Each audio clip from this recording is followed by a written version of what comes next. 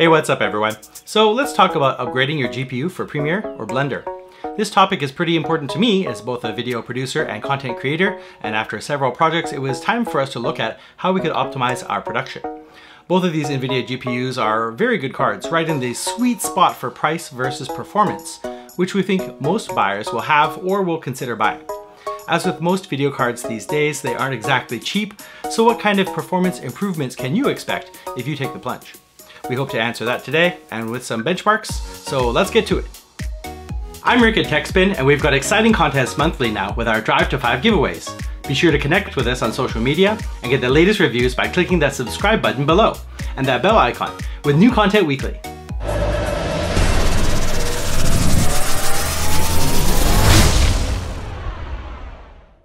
So this is the continuation of our previous AMD versus Intel episode, and if you haven't seen that yet, you can check it out here. Don't worry, I'll wait for you.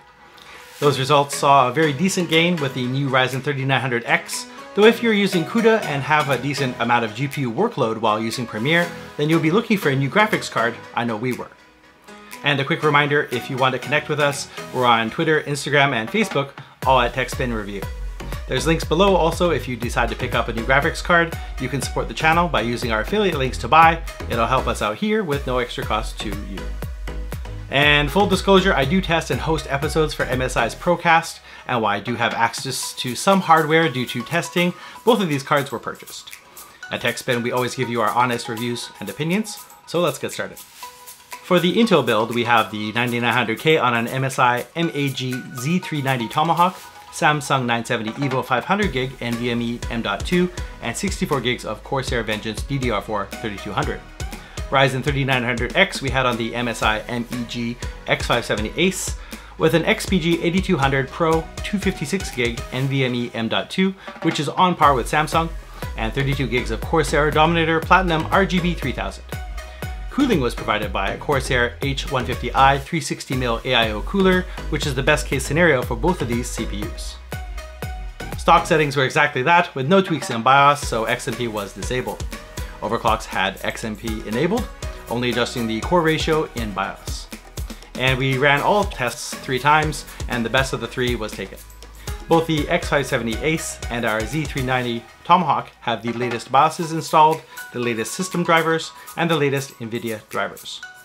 Premiere testing was done with a 2-minute, 26-second 1080p project for Advantech, and there was some green screen use throughout, but no LUTs were applied. We rendered with only CPU and then with CUDA enabled, and due to the green screen alter key used, the GPU gets a very good workout with CUDA enabled. Load times here are better. So, starting with our MSI GTX 1660, last time we saw the stock Intel CPU only time from 5 minutes 7 seconds and 4 minutes 12 seconds at 5 GHz versus Ryzen 3900X stock at 4.5 minutes and 3 minutes 20 for an overclock of 4.2 GHz. Testing with the GTX 1660 and CUDA enabled cut down the stock Intel times to just 1 minute 39, and the 5 GHz OC gets it down to 137. For Ryzen, the 1660 posts a 1 minute 32 second time at 131 with the 4.2 overclock.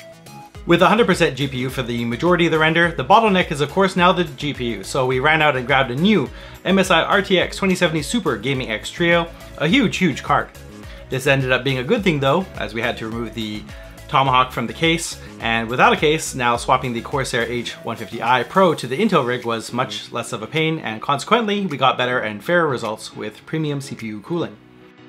With our new 2070 Super installed, the Intel CPU at stock posts a great 1 minute 16 seconds, and with the 5 GHz overclock, we hit 1 minute 12 seconds, the magic mark for me, as we're now rendering in less than half the time of the actual clip. Ryzen at stock with the 2070 Super did 1 minute 8 seconds, with 1 minute 3 at overclock, shaving 5 seconds off the total time. That is pretty incredible, no matter which platform you're looking at. Because Premiere can utilize Intel's onboard UHD 630 graphics, we did enable that, and the results were worse than using just the 2070 Super, adding an extra 22 seconds, making 1 minute 34 seconds. Just for fun, we tried Intel UHD graphics, the 2070 Super in the main PCIe slot, and the 1660 very bottom. However, Premiere rendering favored the 1660 Ti and UHD, maxing them both almost 100%, while the 2070 Super sat around 30% for the most part, dropping to 0 occasionally. It also blue screened my first attempt with a WHEA uncorrectable error, but the second attempt completed, not the most stable setup. I'm going to speculate that the workload was split 3 ways and the 2070 was waiting for the other 2 to catch up with an unimpressive result, so we didn't report it. Turning off onboard graphics, last we tried the 2070 as the main and the 1660 Ti bottom, and the result was terrible. First time blue screen, and second time finishing at 2 minutes 35 seconds, almost a full minute behind just the 1660 Ti by itself, which finished 1 minute 37 seconds at 5 GHz overclock. Premiere's scheduler barely touched the 2070 at all. Okay, time for conclusions. Within this year, I've actually tested an older GTX 970 and Asus GTX 1070 for Premiere before running out and grabbing these 2 new cards. First the 1660 Ti and then the 2070 Super. Looks like a European vacation is on the shelf for this year. Though this might be interesting for you if you're running older hardware and you're looking to upgrade. With CUDA enabled, the MSI GTX 970 I have on hand posts 2 minutes 31 seconds, and the Asus Strix GTX 1070 crosses the line at 1 minute 47 seconds. I put it back in the case that I'm using already, so sorry. The 1070 is still a fairly decent card with 30% better time than the 970. The 1660 Ti at 139 is 34% faster than the 970 and 7% faster than the 1070. The 2070 Super coming in at 1 minute 16 seconds is not the same price point as either the 970 or 1070, even with inflation, but is 49% more powerful than a 970 and 29% faster than a 1070 and 23% better than a 1660 Ti. Given that this 1660 Ti goes for $300 and this new 2070 Super is sold out everywhere, but evidently runs around $540 to $600, that's a 44% price increase for only 23% more performance. This isn't a knock against MSI. As with all GPUs, you pay to get better performance with higher cost for top-end cards. The takeaway here is if you're not needing the most powerful card right now, the 1660 Ti is actually a very decent upgrade from older hardware. If you need better rendering times or are playing 1440p titles on ultra or even 4K on medium to high settings, the 2070 Super is a very good choice for the money. As we talked about in our last video, if your Premiere timeline uses the GPU a fair amount, you should be able to get a better boost from a simple graphics card upgrade rather than a whole motherboard and CPU bundle. And for gaming, it's a no-brainer. Even with hardware in the last 5 years, a new graphics card will see the greatest FPS gains.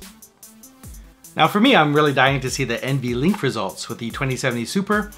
Information on this kind of configuration is really scarce online for Premiere, with testers focusing on games. So it'll be interesting to see if it actually works for Premiere, and most importantly, if there's a substantial benefit to this kind of configuration, or if it's just better to save up for a top card like the 2080 Ti. If you live in the Taipei area and you have a 2070 Super handy and that I could borrow for a day, please do hit us up on Facebook or Twitter. We really appreciate you watching this far, and now we want to ask you what kind of setup are you using for Premiere, or what GPU are you looking at now? Please let us know in the comments. If this video was useful, or if you like cats, or if you like the depicted battle between Optimus and Megatron, please be sure to hit that thumbs up button or tell us how we could improve for next time. To see more videos like this, please do subscribe for new content and be sure to click that bell icon to get notified when we put up a new video.